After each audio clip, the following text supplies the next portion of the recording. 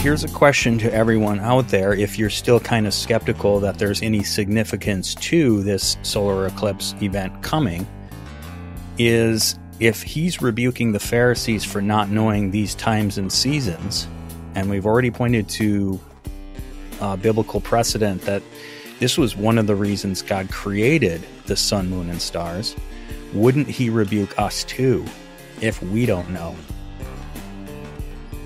He sends Jonah into Nineveh, and he begins to go about, and he shouts to the city, 40 more days remain, and then Nineveh will be overthrown. And it says that the people of Nineveh believed and trusted in God, and they proclaimed a fast, and they put on sackcloth, from the greatest even to the least of them.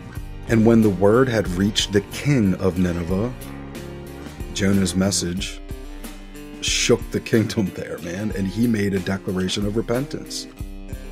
And everyone is to call on God earnestly and forcefully, that each may turn from his wicked way and from the violence that is in his hands.